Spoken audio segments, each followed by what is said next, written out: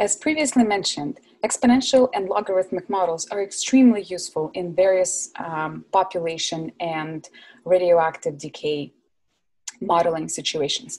This is the simplest growth and decay model. It says that the amount of material or population size present at time t is exponential with some constant in the middle and some initial amount p naught. So let's just label this equation to keep track of it.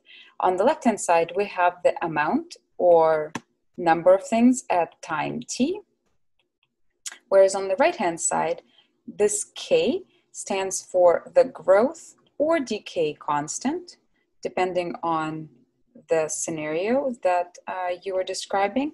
If it is a growth constant, it will be positive. If it's a decay constant, it will be negative. T is, of course, time, and then this P naught is the initial amount. So let's actually sketch the two different scenarios, the positive or the growth scenario and the negative or the decay scenario. So in terms of the graphs, both are exponential functions, and if we're thinking that whether the growth or decay occurs with time, we will be only looking at the positive values of t. So if the constant is positive, that represents exponential growth, I'm going to have some kind of initial amount of, let's say, population or the number of infected individuals. And then afterwards, my function will grow, whereas this is P naught. If K is negative, that represents the decay scenario. I will start with P naught, but my function will exponentially decay. So here I'm not showing you the tail on this end, it's right there. On the decay constant, the negative will be coming from the side of the increase, and then it will be decreasing afterwards. Also notice that this initial amount, we just take the convenience of labeling it P naught, but if I were to actually plug in time equals 0 into the entire equation, I would get P naught e to power k times 0, because now t is 0. And then, of course, this is e to power 0, which is just 1, which results in P naught. That is why that constant in front of the exponential portion here is the initial amount.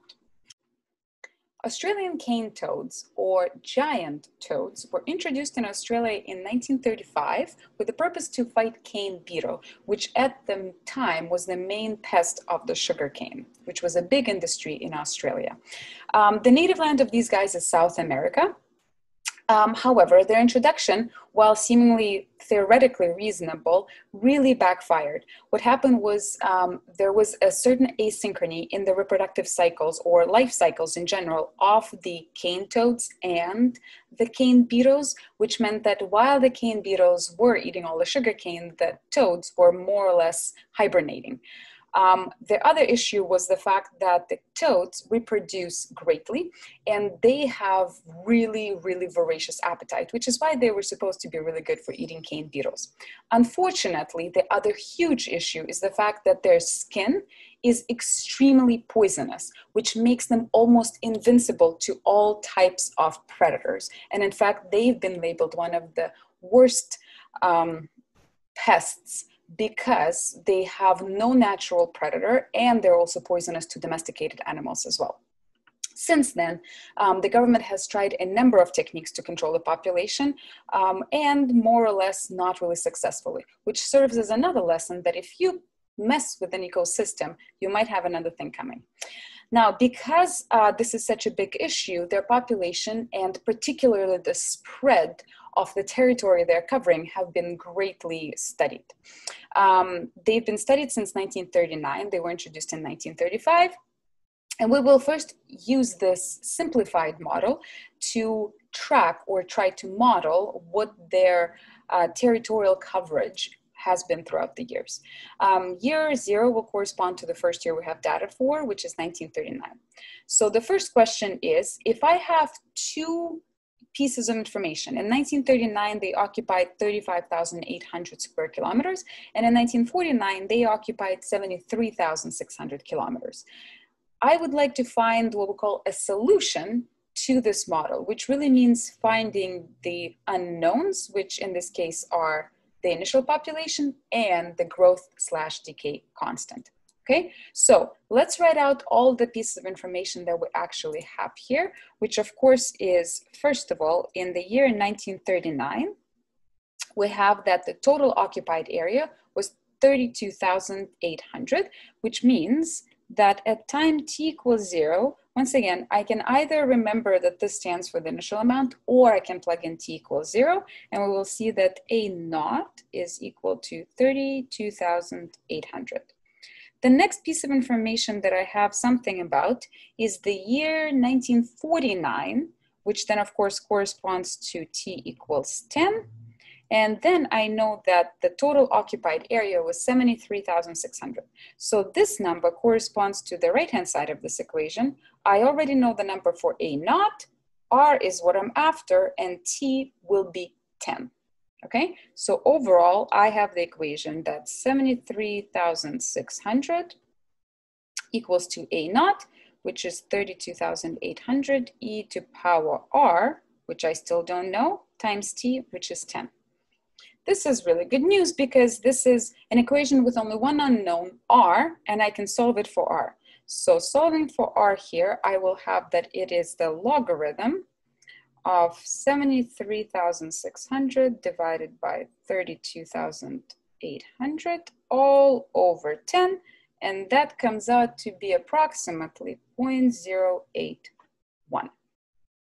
Okay, which means that now I know all of the constants in my model, and I can rewrite this as A naught is 32,800 e to power R, which is 0.081 t. I can see that this is indeed a growth model because the value for R is positive. And with that in mind, I can approach the second part of the question that says, now using my newly discovered model, I am going to estimate the area occupied by toads in 2020 with the, of course, assumption that the model back from the 30s and 40s still works. So with no great changes to the environment. So what happens in 2020 is the total amount is going to be 32,800 e to power 0.081 times t that corresponds to 2020. Well, t equals 0 corresponding to 1939. So t that corresponds to 2020 will be 2020 minus 1939. Okay, so plugging all of this back in, I'm going to get approximately 22,856,304 kilometers square. So of course, unbounded growth ends up in really, really fast spread if nothing actually happens in terms of the control of the pest.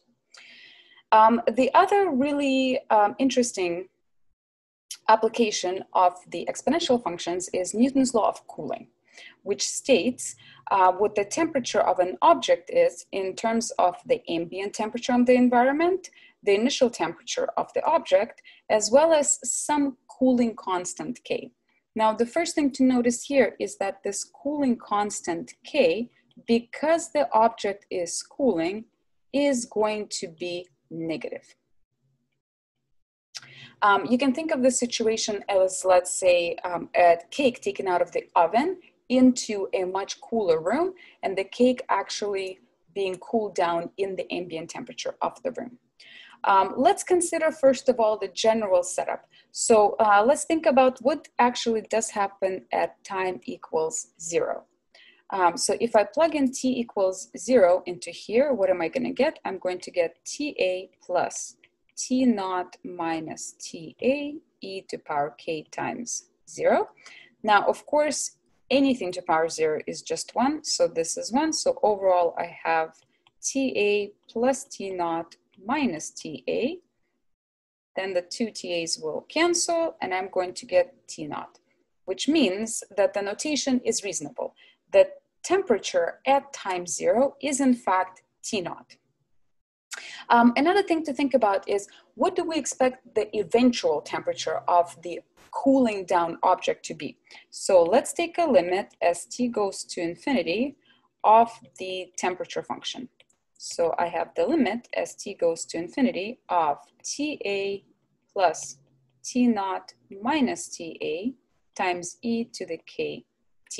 Now, it is essential here to remember that my constant k is in fact negative.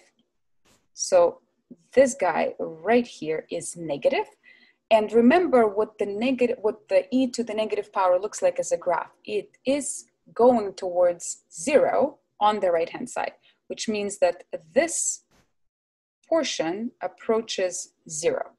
Anything times 0 is 0, which means that this part of my function approaches 0, and therefore, as the limit, I just have Ta, which means that eventually the cooling down object will reach the temperature of the ambient environment.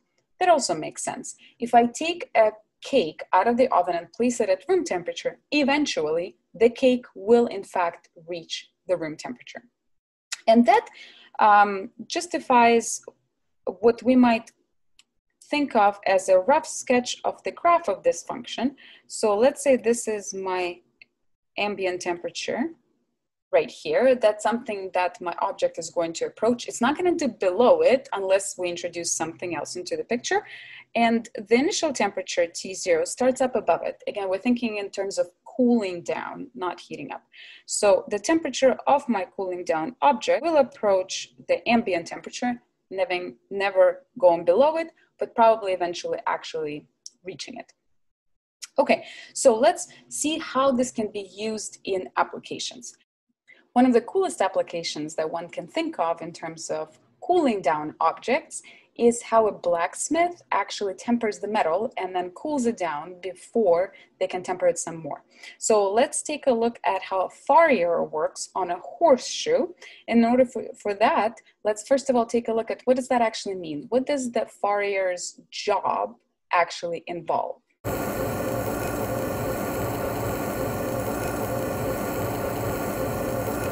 The goal of the unit is always the horse, and the horse is the most important priority that we have. I'm just going to take the shoe off my crease nail pullers. And without the horses, we wouldn't be a mounted unit. So everything that we do here is for the benefit of the horse. My little friend, how are you? I often try to talk to these animals because, like anything else, when you're having anything done, it's always easier to get done when you're talking to something or someone. The mounted unit was established in 1858. We're the oldest and largest mounted unit in North America. There's a very special relationship between a mounted police officer and the public. We have 4 facilities spread throughout the city. We have over 100 officers, over 50 horses, and 3 full-time department horseshoers on staff. They're here every day. That's really the goal of the farrier. We try to keep the horse in service and comfortable and safe. Because believe it or not, it is 2,000 pounds of dead weight on top of 4 tiny feet. But I've been shoeing this horse for almost 10 years straight, and he knows me, I know him. And that's really the goal of the farrier. We try to keep the horse in service and comfortable and safe. It is a dream job. It's not even a job, really. We're kind of spoiled. What's up, Hanson? You're all right, man?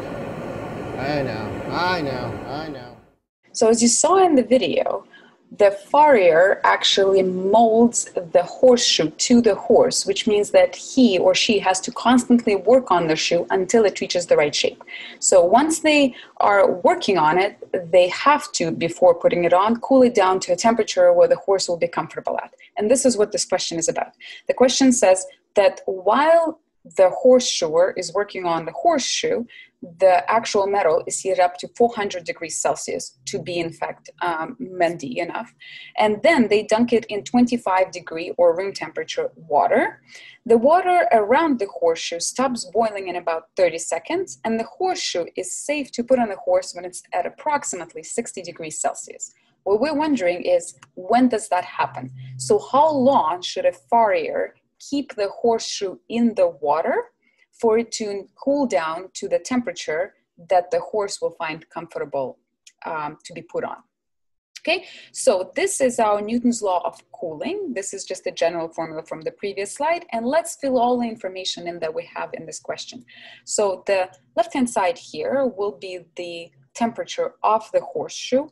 TA, the ambient temperature. Of course, the horseshoe gets dunked into the water, so the ambient temperature corresponds to the water temperature, which in this case is 25 degrees Celsius in both cases here. And then T naught is the initial temperature of the horseshoe. While the Fourier is working, it's 400 degrees Celsius, so this is 400 degrees.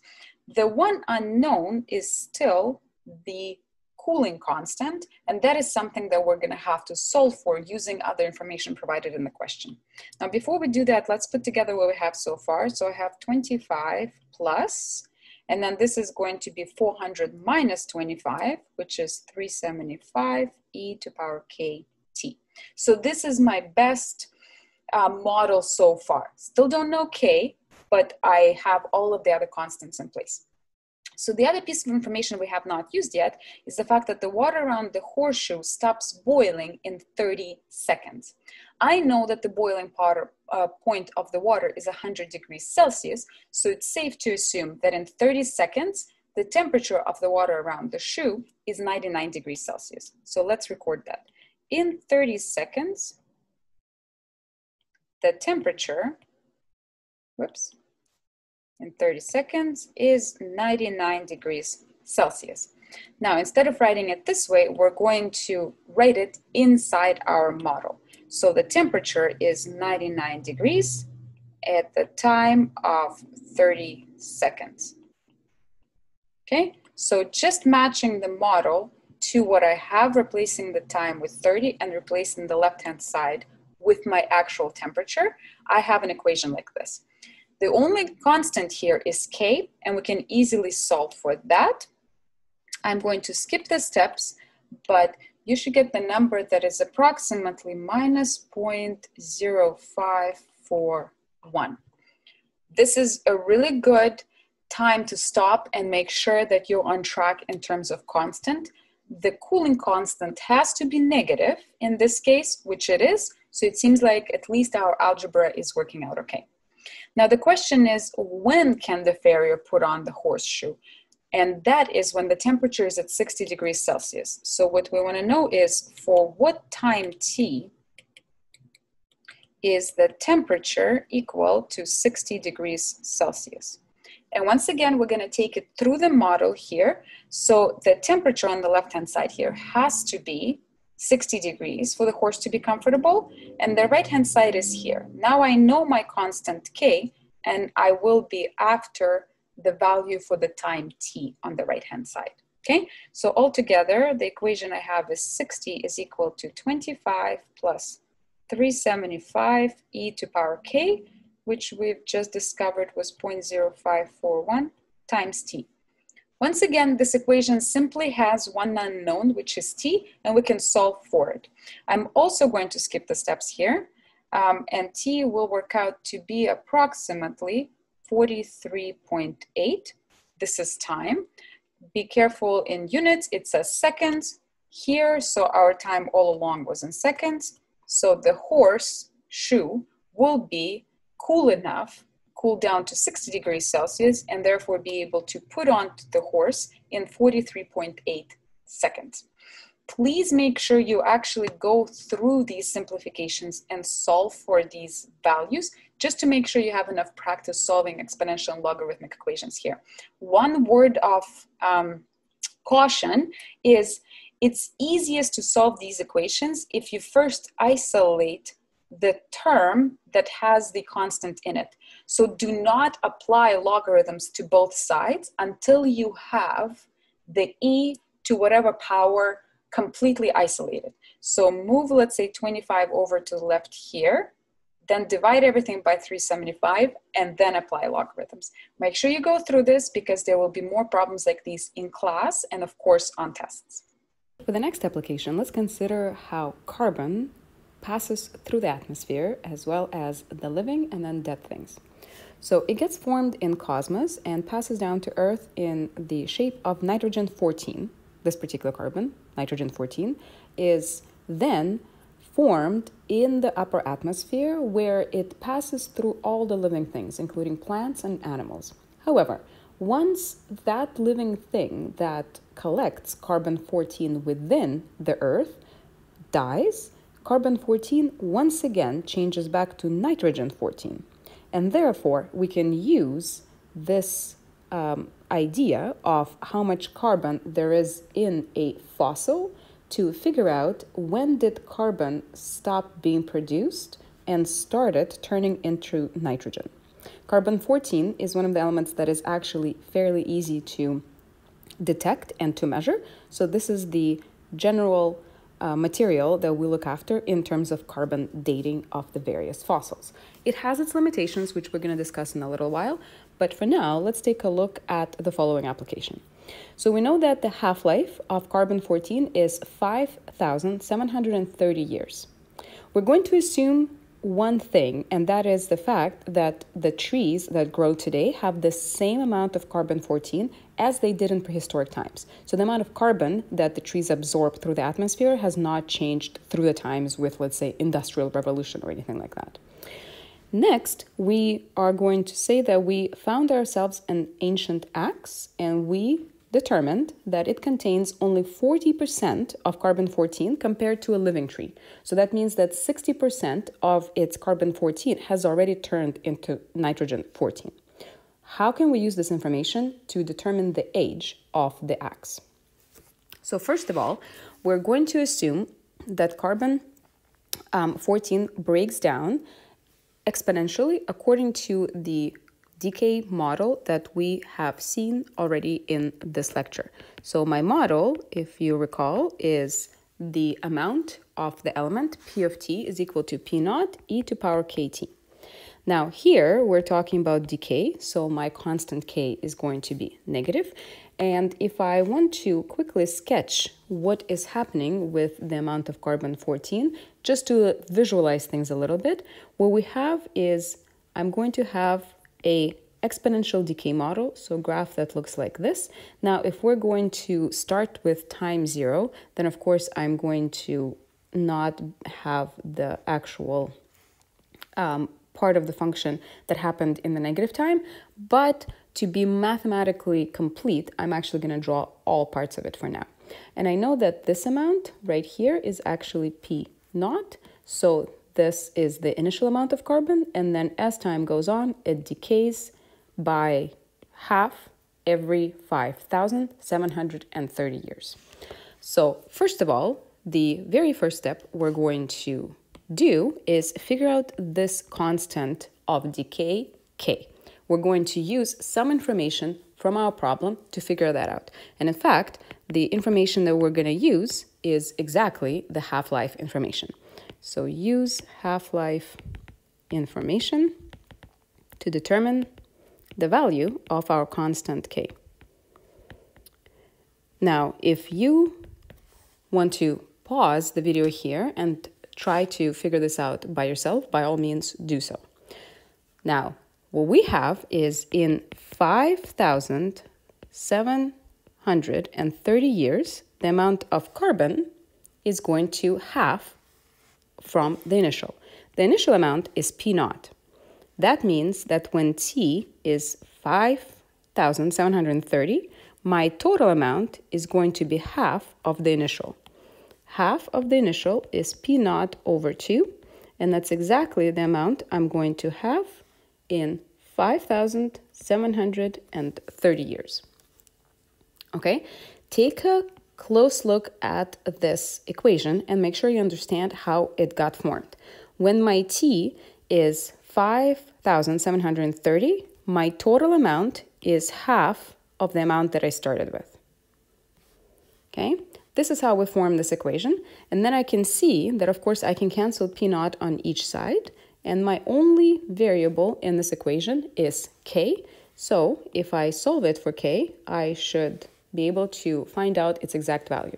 So I can say that, well, I've canceled P naught. So what I have is 1/2 is e to power k 5,730. Then I can take lns of both sides.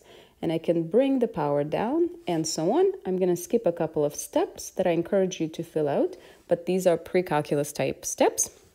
What we're going to have is k is going to be equal to ln of 1/2 divided by 5/730, or approximately negative 0.000121. First common sense check is the fact that k is negative, as it should be, because it is in fact a decay. So if you have gotten yourself a positive number, you know that you've done something wrong along the way. Now that I have that, I can replace k with this value in my original equation. Now let's actually figure out what it is that we're asked to find in the problem itself, given that we already know what the decay constant is. We know that the x we found has 40% of the original amount of carbon-14, and we're asked to determine its age, which means that in this model, we're actually after t. So first of all, let's actually set up the equation for dating of the x. Set up equation for our x. And what we have here is, on the right-hand side, I'm going to have p naught e to the power of k, which I can substitute with my newly found value for it, times t, right? This t actually represents the time from the death of the tree that the axe is formed out of to today. So this t really represents how old the axe is. And the left-hand side of the equation has to represent the amount of carbon-14 that is still in the axe, which is 40% of the original. So 40% of p naught is going to be 0.4 p naught. Notice that I don't actually have to know how much exactly there is in the original. I just need to know that there's 40% of it, because now both sides of the equation have p naught, and I can cancel it out and then solve for t in very similar manner as I solved for k earlier. So a few pre-calculus steps later, I can figure out that t is approximately 7,574 years. Now, depending on how you rounded this value for k everywhere, you might get a slightly different number for t, simply due to actual rounding estimation. The one thing that's important to notice here is that while 5,730 seems like a long half-life, it is good for dating things that essentially have existed since humans have existed. However, it is not very good at dating things like dinosaur fossils. So in order to actually date dinosaur fossils, we're going to have to think about a different element with a much larger half-life, because this is not going to be long enough to actually detect any kind of presence in the dinosaur bones. Dinosaurs are much older than that, and therefore the amount of carbon-14 in their bones is going to be basically non-existent. We will be looking at elements of the different kind of a much longer half-life to be able to date much older objects. And I encourage you to look up exactly what kind of radioactive elements are used in the dating of the dinosaur fossils. We're going to be looking at a few other applications of these growth and decay models. And here's the next one, talking about fish populations and comparing two different types of fish. And in particular, the two types of fish that live in Cultus Lake are sturgeon population, that we're going to describe with this equation, and a rainbow trout population that we're going to describe with this equation. The question itself is asking about whether the populations are growing or declining. Given the initial levels, when are the two populations going to be exactly equal? And then it's also asking us to actually sketch both of those graphs to see how the two populations interact in terms of growth and decay with each other. Now, there's nothing in this question that is brand new. In fact, there's not even a calculus component. This is all pre-calculus skills, but with a calculus model. So I encourage you to pause the video here and try to get through this question by yourself at first. So the first part is asking about growth and decay. All we have to take a look at are the models themselves. So for the sturgeon here, we have that it starts off with S naught as the initial population, and the constant of growth in the exponent is negative, which of course indicates a decline. For rainbow trout, we take a look at its equation.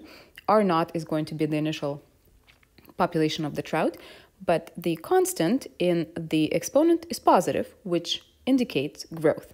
So in order to determine whether the population is growing or declining, all you have to do is take a look at the sign of the constant of growth or decay. So in terms of S of t, because the constant of growth is negative, it is actually going to be a decline.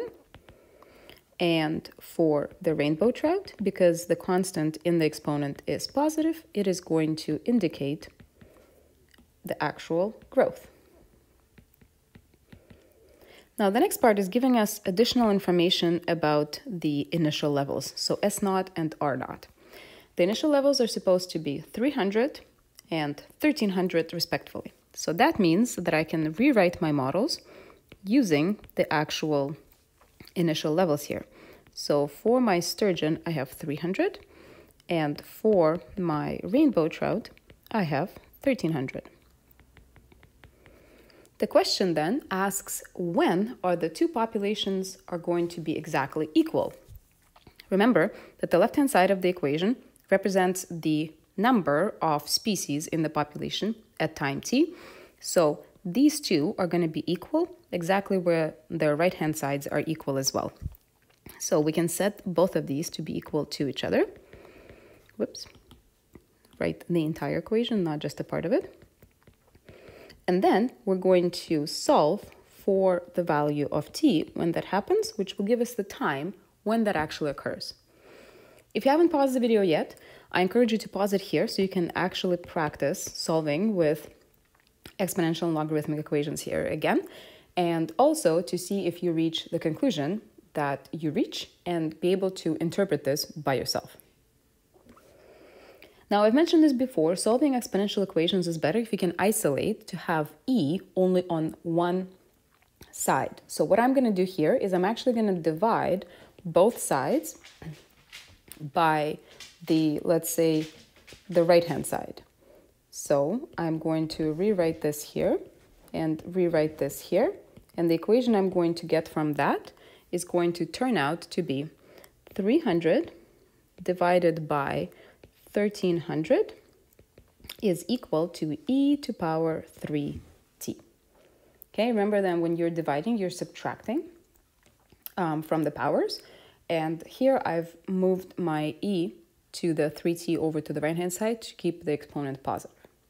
Now, if I take logarithms of both sides, I will notice that my equation is going to turn into t is equal to ln of 300 over 1300 divided by 3.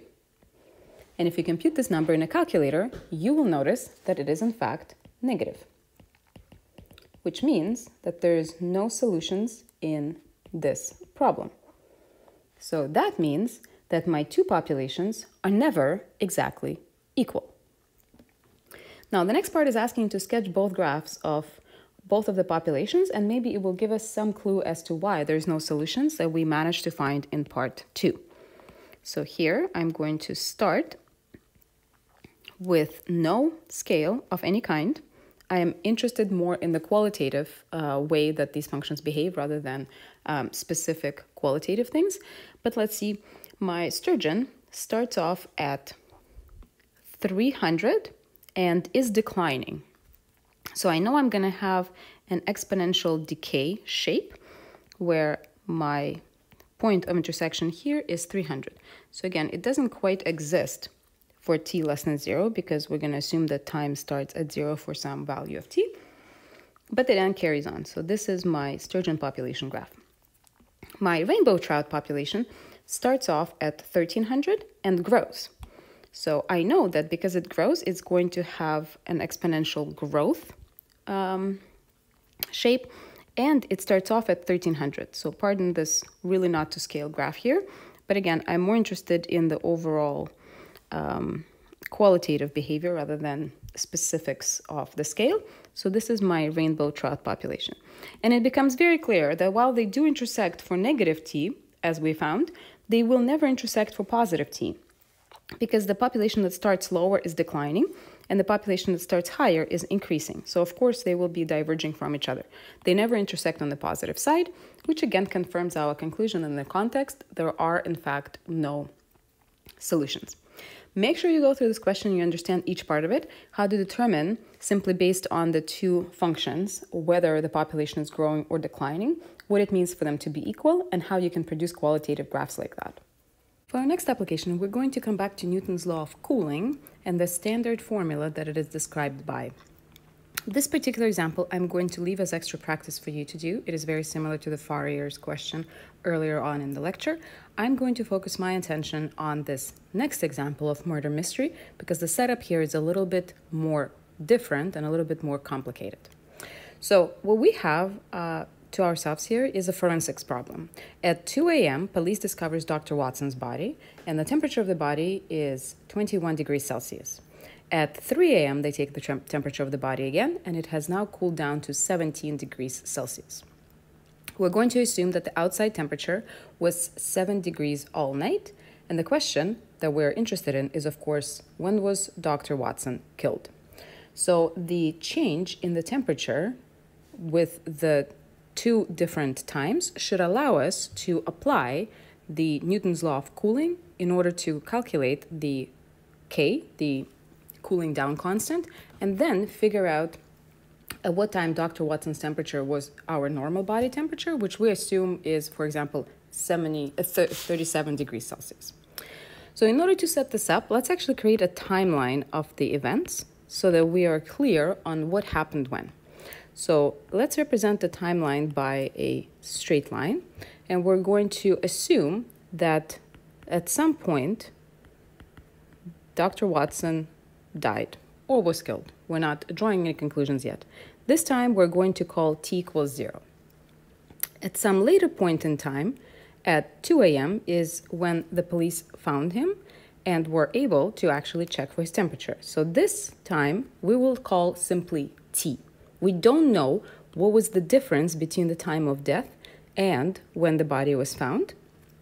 So this is going to be one of our unknowns. But we also have another point in time at which we have information about the temperature of the body. It's 3 a.m.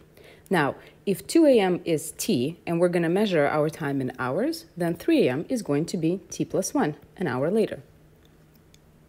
Another assumption we're going to make is that, as I already said, that at time of death, the temperature of the body was normal. And so let's say it should be anywhere between 36 and 37 degrees. Let's say it was 37 degrees Celsius, and immediately after death, the body started to cool down. Recall that Newton's law of cooling formula that we had on the previous slides and a few slides earlier says that the temperature at time t is equal to the temperature of the environment plus the initial temperature of the object minus the temperature of the environment raised to the power of e to the kt. Now, here we have some information about both the temperature, the ambient temperature, and the temperature of the object to begin with. What we don't know is at what time it was found and the actual constant of cooling. So let's fill in this formula with all the information that we do know. The ambient temperature was the temperature of the air at night, so 7 degrees. The initial temperature of the object of the body was 37, so we have 37, minus again the ambient temperature, which is 7 degrees here. And this is what we have overall. If I just put together the two terms in the brackets, I'm going to get 7 plus 30 e to the power kt.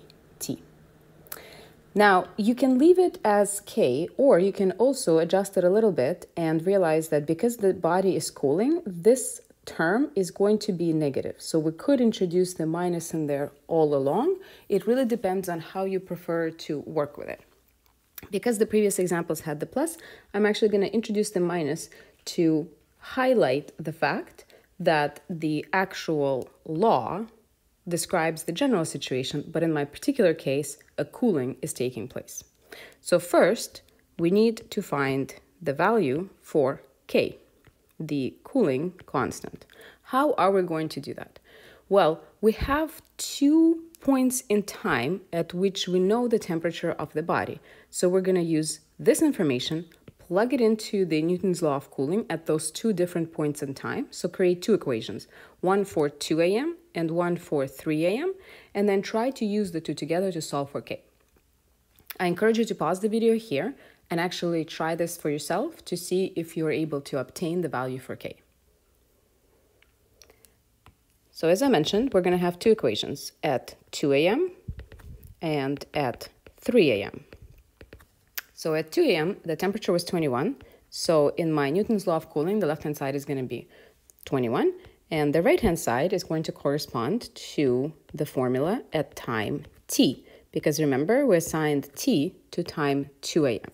At 3 a.m., the temperature was 17 degrees, and the right-hand side is going to correspond to the formula at time t plus 1, because remember, t plus 1 is the time at 3 a.m. And now we have two of these equations together. We have two variables, k and t. And so we're going to put the two together somehow in order to solve for k. It really doesn't matter how you solve it from here on. There are a number of different ways to do it, and I encourage you to practice a way that you find most comfortable.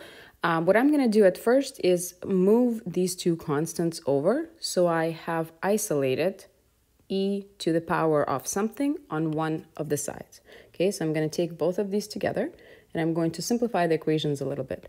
So I have 14 equals 30e to the minus kt, and I have 10 equals 30e to the minus kt plus 1. And again, there are now a number of ways to do it. Here's one way to solve these equations. And once again, I encourage you to pause and think of what way would you think of first. What I'm going to do is I'm going to take one of the equations, let's say the second one, and I'm going to massage it a little bit to see if there is any way that I can change up the right-hand side to use the first equation in the series. So I'm going to start with the second equation. So I have 30e to the minus kt plus 1. I'm going to open up the brackets there. So I have minus kt minus k. And then I'm going to notice that that means that I can actually split up this e.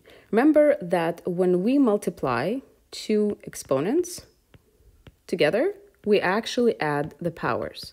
So here I'm going to apply this rule, but in the opposite direction. I'm going to split up this e into two different pieces. So I'm going to have e to the minus kt times e to the minus k. Make sure that you understand that these are actually the same expression. And now what I notice is this 30e to the minus kt is actually equal to 14 according to my first equation here. So I can actually use this information to replace this term in my equation here. And that is really pretty convenient because what I end up with is 14, because now this entire term is equal to 14, e to the negative k. Now let's take a look at my leftmost side and my rightmost side. What do I have? I have a very simple equation. 10 is equal to 14 e to the minus k. There's no t anymore. I can solve directly for k. So from here, solving for k will give me that k is equal to ln of 10 over 14, whatever actual number that ends up being. Once I have my value for k, I can plug it into either one of these equations to figure out the value for t. Remember that it is actually t I'm after in the very, very end. So now I can finally proceed with solving for t. Now we can solve for t. So let's say I'm going to plug my value for k back into this first equation. It looks a little simpler than the second one anyways. So what do I get? I have 14 is equal to 30 e to the negative k, so ln 10 over 14 times t. Now notice that this is just a number, so if it makes you more comfortable, calculate the decimal on your calculator. I prefer to carry through calculator-ready exact expressions. The only variable you have is t here. So by using standard pre-calculus methods to solve for t, you can get t out of here, and it's going to equal to approximately 2.26. So that means, according to our timeline here, going back to the previous slide, this t is approximately 2¼ hours, which means that 2 a.m. is approximately 2¼ hours after the time of death, which means that Dr. Watson was killed approximately 2¼ hours before his body was discovered, and therefore you can figure out the actual time of death. Next up, let's take a look at so-called von Bertalanffy growth curve. The von Bertalanffy growth curve is actually used to describe how the size L, which is normally the length of an animal, for example, a fish, changes with time. This particular model is actually the most accurate in describing fish growth, and so we're going to see throughout a few examples in the class. So the model looks a little bit complicated when you first take a look at it. Let's break it up into pieces to see what constants correspond to what. So T here measures time after birth. A and B are two different constants that are actually describing the growth, much like K in the previous example was describing the rate of cooling. Here, A and B describe the rate of growth of a particular type of, for example, fish. And T naught is yet another parameter. In the first part of this question, we're actually asked to evaluate L of T naught and think about what that actually means about T naught. The simple notation that we use for it should probably give you a hint at the fact that this is likely the initial length of the animal, for example, at birth, but let's evaluate it to confirm whether or not our intuition is correct. So if we are computing L of T naught, all I have to do is replace T with T naught everywhere I see it. T only appears really in one place, so I'm going to replace it with T naught right here. So I'm going to have A times 1 minus e to the negative b T naught minus T naught. Now, of course, we can see now that T naught minus T naught is equal to 0, which means that the entire exponent here is equal to 0. So I have e to power 0 instead. Let me write out in careful steps here. There we go. Now anything to power 0 is just 1. So I have 1 minus 1. 1 minus 1, of course, is 0. A times 0 is equal to 0. So that means that for this particular model, in time L naught, the actual length, the initial length of the animal was 0. So let's write this down. At time T naught, length of the animal was 0. Whatever animal it is that you're considering. Now, the next part is asking us to explore what happens as time goes off to infinity.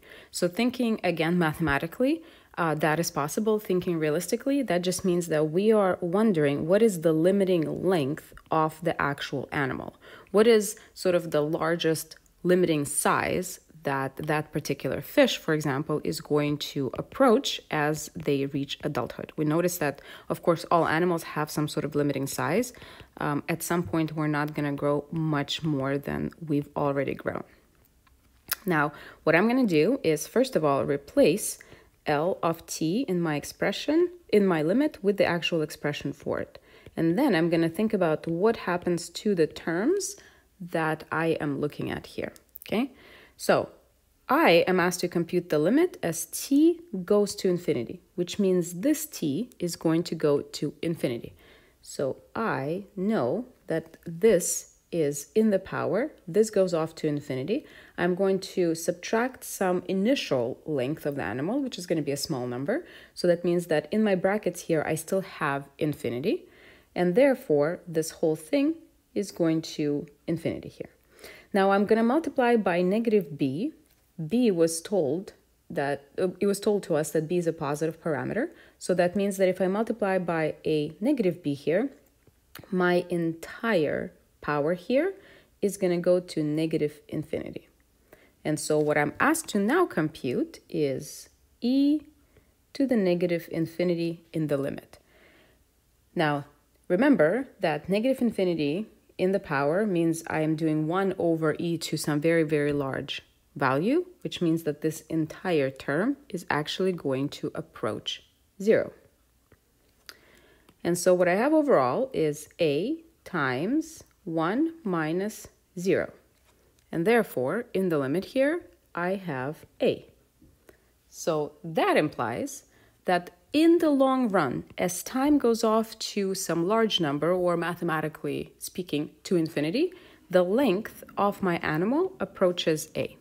So let's write that down. So in the long run, or sort of the end behavior, the length will approach this value A.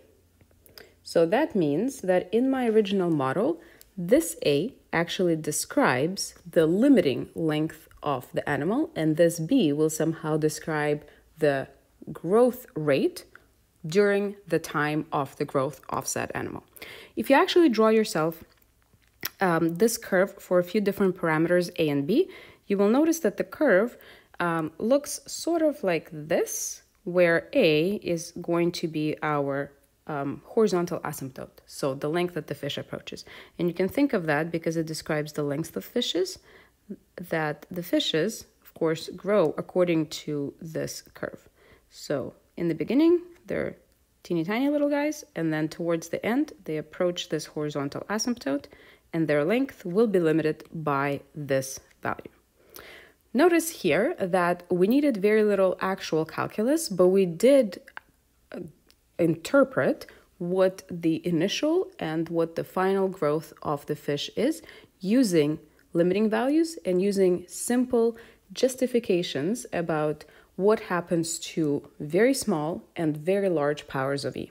It is a powerful tool to simply be able to justify without much actual calculation what the model is and what the different parameters in the model signify.